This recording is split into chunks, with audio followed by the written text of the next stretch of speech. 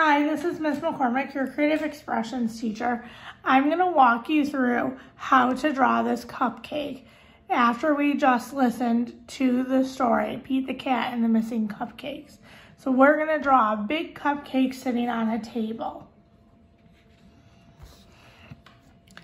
All you need is a piece of paper or your Creative Expressions and Library sketchbook with a pencil. I'm going to go after each step. I am going to trace over it with a black marker so you can easily see what I am doing. But you do not have to do that until you color yours in. So I'm going to start with 2 circles, like little dots. And I'm going to bring this in a little bit here. And we're going to just round it.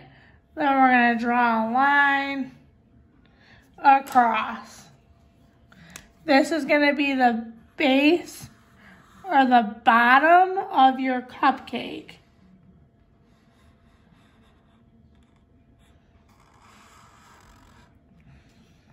And now I'm going to add the detail of the frosting.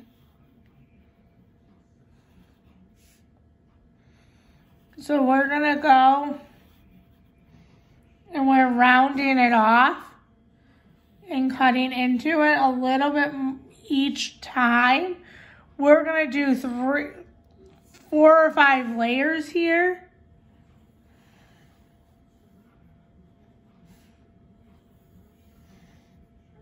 And we're going up. So it's gonna be a big fancy cupcake.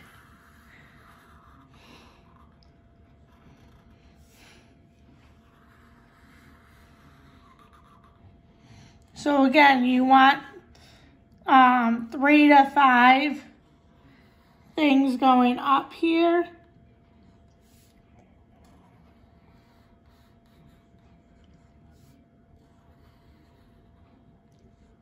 And then I'm going to draw a big circle here.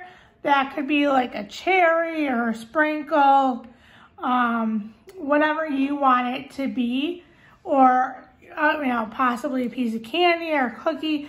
It's your piece of work, it's your imagination. So now I'm gonna go back and add the detail. I'm gonna follow the shape of the line here and draw lines in. This is gonna give it the detail for the wrapper.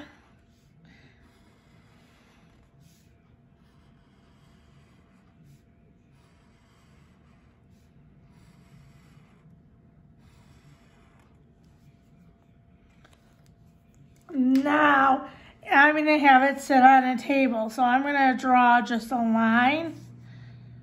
And then I'm going to go right to the edge. And then I'm going to pretend that I'm just going right through.